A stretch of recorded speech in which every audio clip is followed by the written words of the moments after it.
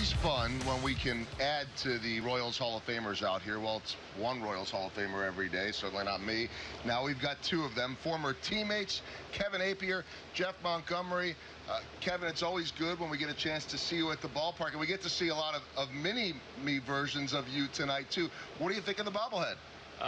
People said it's a lot better looking than me. So I was actually extremely impressed with it. It's like high quality stuff. You know, I thought when you're handing that many out that you'd have to make it pretty inexpensively, but it feels like you know, a substantial thing. Think about those times and some special maybe memories you have of coming into the organization and making your debut as a Royal.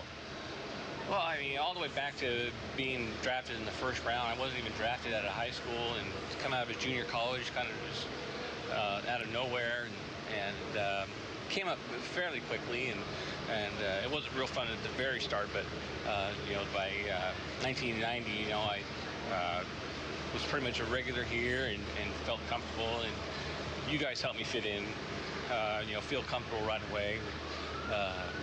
You and Gooby and even like Bannister, and to really date myself.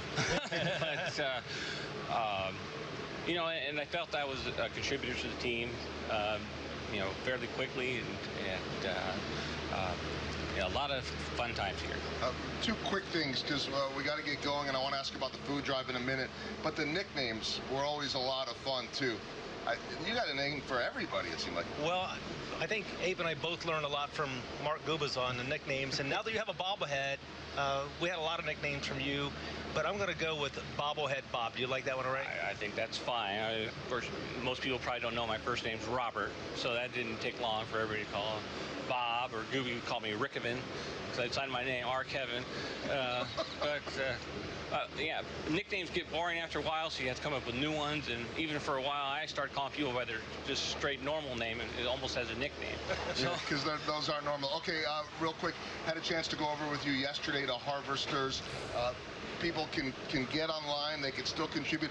There we are, the good-looking guy and me bagging things up. I don't know if we were a good team or not, but this was really rewarding. Tell us about this cause.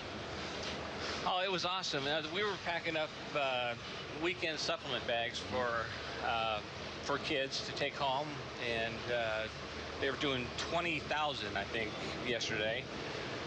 They do it almost all the time, right? Yeah. Almost every week, and you know, it was a pleasure to see their operation. And I've done some work for Harvesters in the past, but I've never been to their locale. And first thing was just how big it was. It's like, this is amazing. Yeah. They're like, well, this is just one of many. So I really appreciate their work. Well, we appreciate what you've done. The bobblehead looks great. He is Jack, or the slithering one. He was any version of Bob, or I just learned tonight, Rkevin, or what was it? Bobblehead Bob. Bobblehead Bob, Bulldozer Bob. Yeah. I mean, we got a lot of them. Kevin, good to have you back here in town. Thank you. See you guys.